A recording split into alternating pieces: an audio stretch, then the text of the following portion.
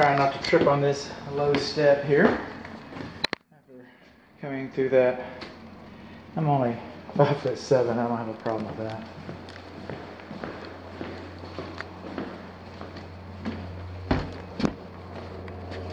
Still trying to get that light to come on, and I can't seem to do it.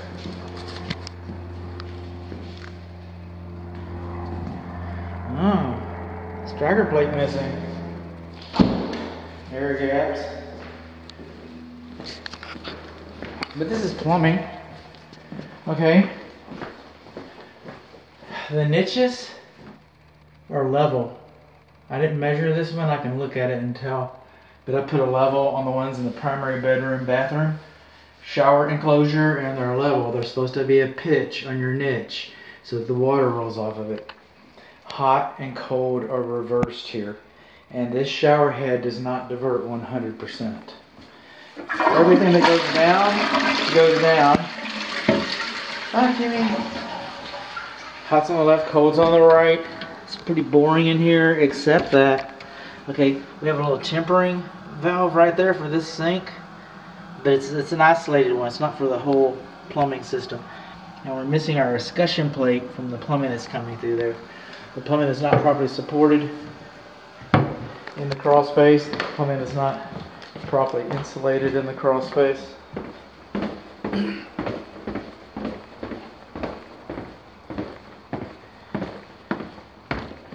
This is the primary bedroom.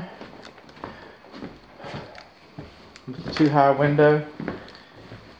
Alright. Who knows where these fans vent to? They do not vent to the exterior.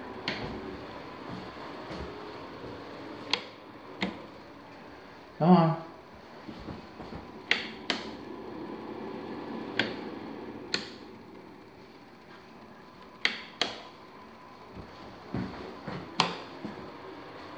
Okay, this shower, right there, not enough pitch in the niche. Alright. Watch the flow. Pretty good flow, huh? That's what we want. Flow is important. Let's try this one.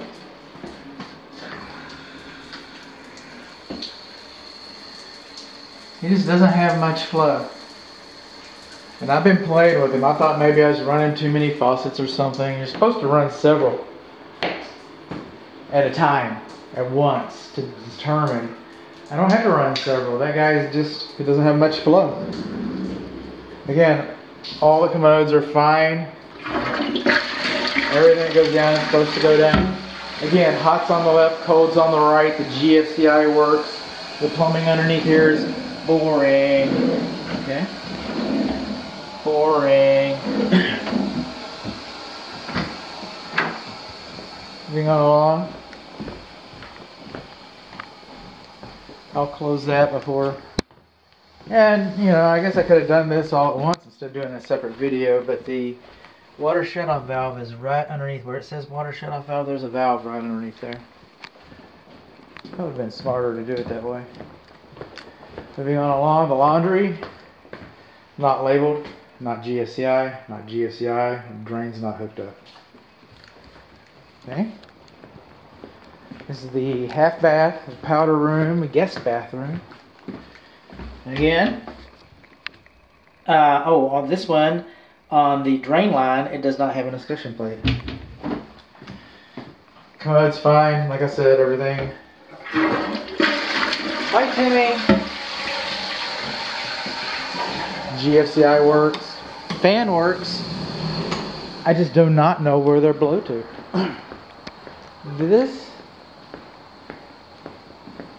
island does not have an electric receptacle outlet. Alright, it doesn't have any appliances, and it doesn't have any plumbing. But if this was a wall, where the walls have been removed, if this was a wall, it would have to have a GFCI. And then, hello, this dishwasher door, is it supposed to open when it's through? Because this is the second time I've caught it open. I thought it was an operator error. Maybe I would have opened it. That I don't know. So, then our sink is backing up. Yeah, the oven is. The sink backed up when, because I ran it. It did not back up. I'm sorry. I get a little carried away. That's what I do. I'm enthusiastic, rascal.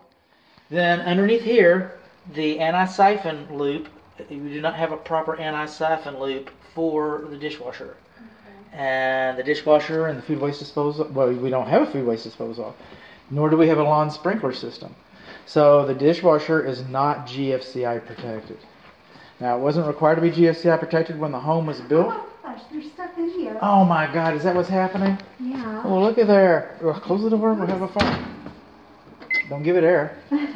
Okay, well, I have to go online and get you some manuals. This door keeps popping open.